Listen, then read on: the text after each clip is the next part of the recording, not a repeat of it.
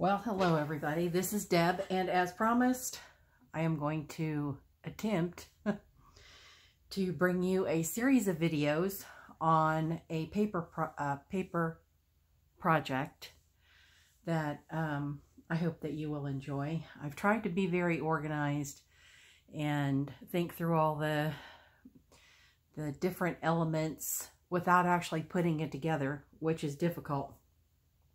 Because, you know, you're used to thinking through, or at least I am, as you're being creative. And so being organized is kind of a style cramper.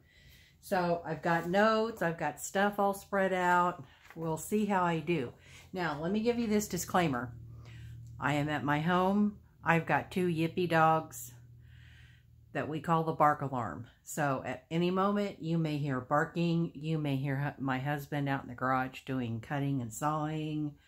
It is just hard telling. So that's my disclaimer. Okay, so this first video is to tell you the supplies that you are going to need and that you can begin to gather. I don't know if I will have all of the videos recorded. I don't know what time period. I know that I will record this one, and then I will put it in the group. I don't know how long my phone will record.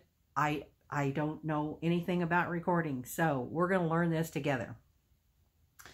So these are the supplies that you're going to need. Now, let me also tell you that I have a written list that you will be able to access on our group, and I will put that out there. You will also be able to access the sewing themed paper applique templates, which looks like this. I have drawn all these little shapes so that you have a place to begin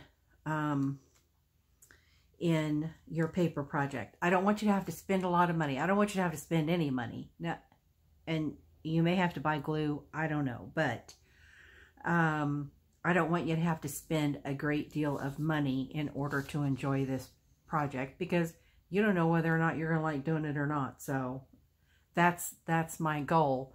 This one is sewing themed.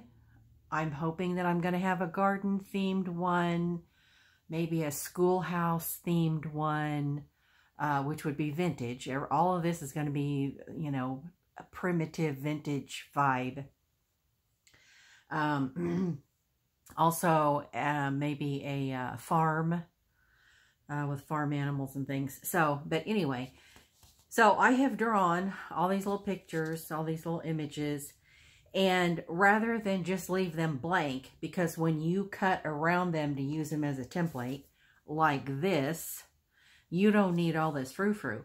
But I added frou-frou to give you, you know, inspiration, or hopefully you can use these kind of ideas when you put it together in your book, in your sewing themed, which I'm kind of calling it a needle book, but it's going to be a big needle book. So, but that's kind of where my mind is. So you'll also have these available. And so what you'll want to do is download both of these things, the supply list and the images. You'll want to print the images on a heavier paper. See, this is regular paper. This is heavier paper. Because it makes it much easier when you use these as a template. It makes it much easier to trace around them when it's on heavier paper. So you can use cardstock. I mean, you know, whatever you've got. And my printer prints it without any problem. So you'll also want some type of a book that is your inspiration. This is my inspiration. You want it to be yours and how you like it and the things that inspire you. So you just pick the book and you're going to disassemble this. You're going to cut it all up. You're going to, you know, it's not going to look like this when you get done. But this is the book that I chose.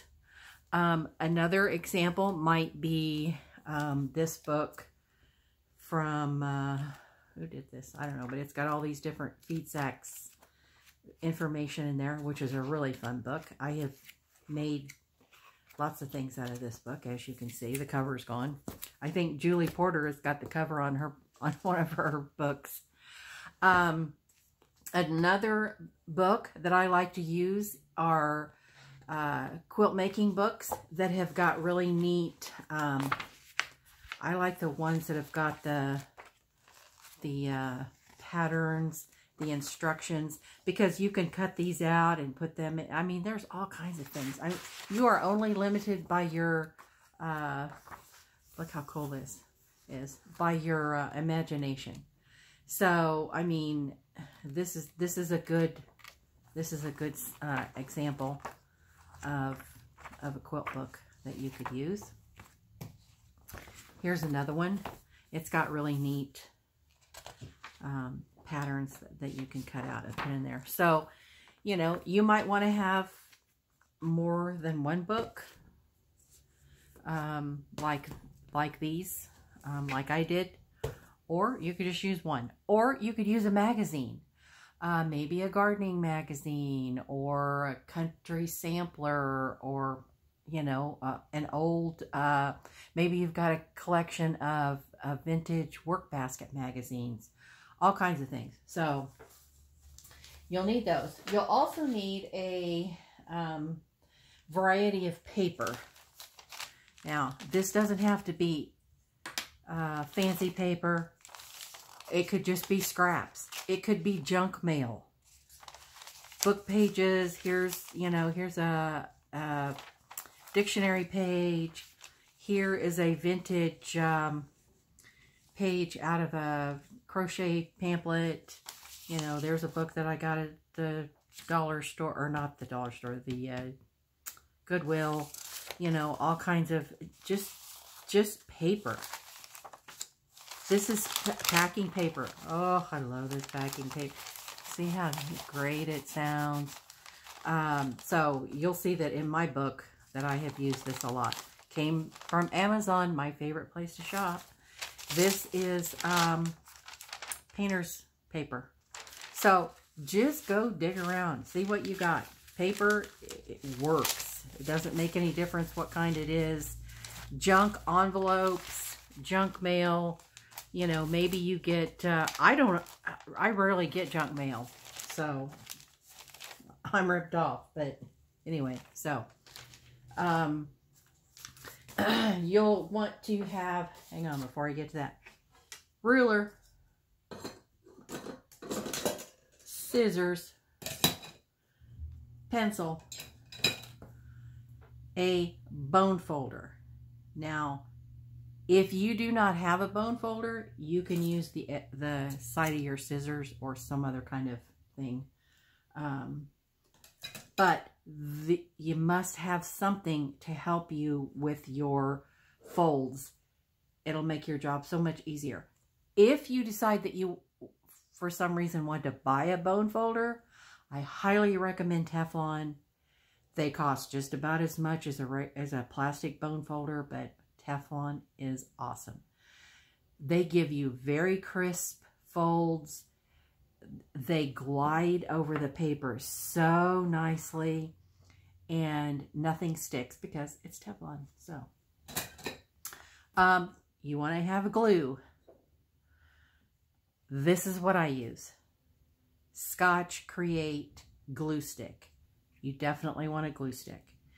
The reason for that is because when you are gluing down large areas of either paper or fabric, this happens to be a piece of fabric, it covers the entire thing in a smooth fashion. You will not see any lines or anything like that. And it does a really good job of gluing it down, especially if you're going to sew around it. And yes, you can sew over dried glue. You absolutely can. As a quilter, you have probably used all kinds of iron-on adhesives. Excuse me. This is no different. So, and as you can see, this is a quick dry. So, I mean, it's already on there. What I would do is, you know, just put glue in the center and then sew around it. So, glue stick. Now, if you don't want to buy this kind, you can use the Elmer's glue stick, the heavy duty or whatever it's called. I do not recommend the Elmer's white glue, okay, which is considered a wet glue. Instead, you want to get some kind of a tacky glue. Elmer's wet glue, you will not be happy with Elmer's wet glue. You just won't. It's not. It's okay for a kid. It's not okay for you when you're going to do something that you may want to use as a keepsake or whatever. So I use, again, the Scotch Create tacky glue. It is permanent and it dries really fast. And it dries clear. The other kind of glue that I use is the Beacon 3-in-1, or you might, the 3-in-1 is cheaper than Fabri-Tac. It's the exact same glue, but the 3-in-1 is cheaper. Both made by Beacon, but this is a little cheaper than the Fabri-Tac. You can get these at Hobby Lobby, Joann, wherever. Now, you'll notice that my 3-in-1 I have put into a smaller bottle, which is very easy to squeeze and has more control. It has this little twist-off thing because once you put it on, you want to close this right away or else it just comes out like a volcano. I can't stand this glue. But I mean, you really have to have this glue, especially if you're going to put lace or because it dries so fast. I mean, once it's down, I mean, it's there. All of these are the same thing. Once you have it where you want it, you don't think you're going to take it up because you're not. So, but this is really intended for like lace or fabric or, you know, things that are heavy. That you might want to put down would be another good example. Sorry for this 3-in-1. So, the other thing that I wanted to show you. Be sure I have everything. Yes. So wait, you're gonna want some kind of ephemera, and ephemera is this all kinds of little stuff. So. You know, we will definitely be using this. This is a label from a piece of clothing, you know, some pins, because it's sewing themed. So, you know, we're going to put some pins in there. That's an old buckle. That's a, you know, a hexy thing. You're going to want to, you know, just put all kinds of little doohickeys and dabs and all kinds of stuff. Here's an old sewing or a needle pack, which is really cool. And again, now here's something that we'll be putting on there too, is I bought these silver thimbles through Amazon. Got them, I mean, by the jillions. They came in a bajillion package. I hear all my little dog at the door. And had my husband flatten them. Oh, they're so cute on a little book. These are cool. There's a buckle set, you know, all kinds of this, you know, you just never know. Just little scissors, just dig through, see what you got, put it in a bowl, get it ready, that kind of a thing. Okay, so also, you never know. What you want to do is you want to pull stuff out, gather it together, Get it all ready, because you don't know what's going to float your boat. You don't know what it is that you're going to, you know, are you going to use any of these to do some hand stitching in there?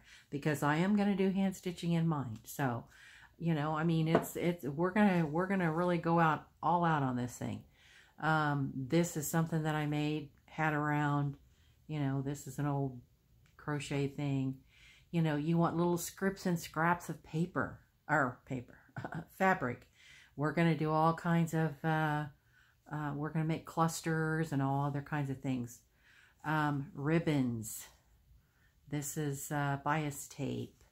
You know, all kinds of fabric. This is a tablecloth that I tore up, and, you know, that's the leftover from that. So, you know, there's all kinds of ribbons. And so just kind of collect some things. Go around, you know, have in your mind what your theme is going to be, how you want it to look, you know, kind of what the coloring is. So as you can see here with the Granny Chic, all these things that I, you know, collected are all kinds of, like, you know, her coloring and this kind of stuff. A lot of crochet stuff. Also, you don't ever want to throw away even the tiniest, littlest, bittiest scrap. Don't throw that away. That's awesome, because we will make, isn't this cute? So we're just going to take a piece of fabric. We're just going to sew little strips and scraps on there. I mean, all kinds of stuff. All kinds of stuff's in here. And you want to save it all. When you disassemble your book, well, and sorry, I'm getting ahead of myself, because one of the videos will be, and in fact, it's going to be the next one, how to cut, tear, and age paper, how to disassemble your book, and to make the cover. And what you want to collect, what you want to get ready is whatever it is that you're going to make your cover out of, you want to get that ready. So, to make your cover, you can use, this is just a paper bag. This is a card blank. I got this, it came with the card and the envelopes, Hobby Lobby. And in fact, that's what this was made from. Looks like maybe, no, it's the same size. This one happens to be covered in fabric, as you can see.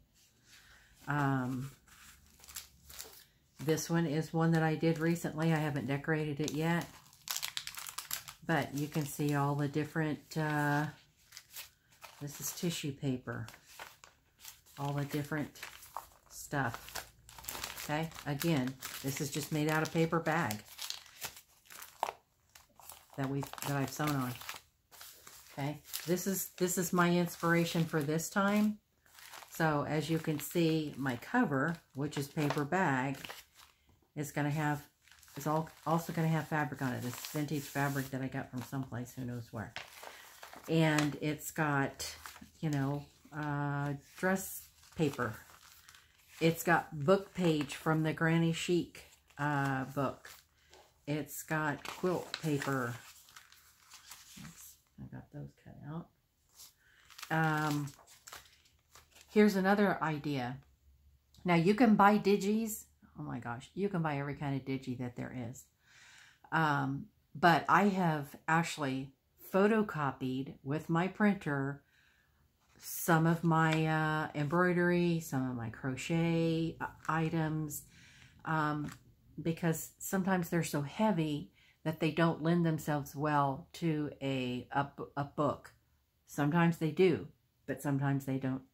So if you want to make them into paper, then then this is the way you can do that. Okay, this is packing paper from Amazon. Here's another piece of one of the quilt books. Here's a piece of paper that I printed from someplace. Here's some of the tissue paper that somebody had sent me. So when you have your paper, obviously you're going to fold it in half, and then whatever half is here, then you're going to have the other half over here on this side. Make sense? So once we put this all together, then you will sew in the center, just like this one. And then we'll decorate it with all of our little scripts and scraps that we have either cut out of our book. This is something that I cut out of the book, or the images that we used the templates. So these are the things that you're going to want to start collecting now. Let me be sure that I have covered everything. So yeah, your fabric scraps, lace and trim scraps, your crochet rosettes or pieces, velvet and other ribbons. So I think I've pretty much covered everything. Vintage paper, such as book pages from a quilt, or sewing books, postcards, anything that you're willing to tear it up or cut it up, because you will disassemble whatever it is. Go to junk stores, thrift stores, whatever, and that's a good place for you to find those. Start collecting, or kind of getting into your mind how you want this to look, and whether or not you want to use paper bag, or, you know, another thing that you could use, which I don't have one right here, but I got a really neat, I bought at a junk store a whole bunch of old greeting cards, and you could use an old greeting card and use it as the base of your book. So anyway, I think that I've covered everything, and if you have any questions, you can certainly ask me. But again, our next video will be how to cut, tear, and age paper, disassemble your book, and make a cover. I guess I should show you this other thing too. This is how I age my paper. I use Distress Oxide. There are lots of YouTube videos out there that show you how to dye paper or age paper, and I do both, and I have lots, but it's very laborious, it's messy, and I'm not going to do that on video. There are other videos out there that'll show you just as well as me. So go to YouTube, look it up, if that's what you would like to do. I mean, I do use aged paper, but I'm not going to show you how to do that. And I'm not going to use it in this project, because I don't want you to have to buy this. I'll show you how to do it, but I don't want you to have to buy anything. I want you to be able to use whatever that you have. For the most part, you know, like I said, you're probably going to have to buy some glue so that you're happy with your results. So, did I tell you all the other ones? Okay, so video number 3 is going to be how to sew on paper. So I'm going to show you, you know, stitch length. We're going to do some projects, you know, and all that other kind of stuff. And so at the end of the second video, I will tell you what you need for the next video so that you can start getting that ready. Video number 4 is how to make the signature. So this is the cover. This is your cover, or, you know, this would be your cover. Okay. What you have inside there, this is considered your signature. Now, sometimes you may want your signature to all be cut and be nice and neat and pretty. That doesn't appeal to me. That's not what I want. So you're going to see that I've got all different sizes. You know, I just picked it out and put it in there. I don't care that it hangs over. In fact, that appeals to me, is, you know, that hanging over. You may not like that, and you may want to trim yours off, and that's fine. There are some books that I have done that I did trim it off. And, well, let me look at this one. Hang on, I'll show you. So like this one.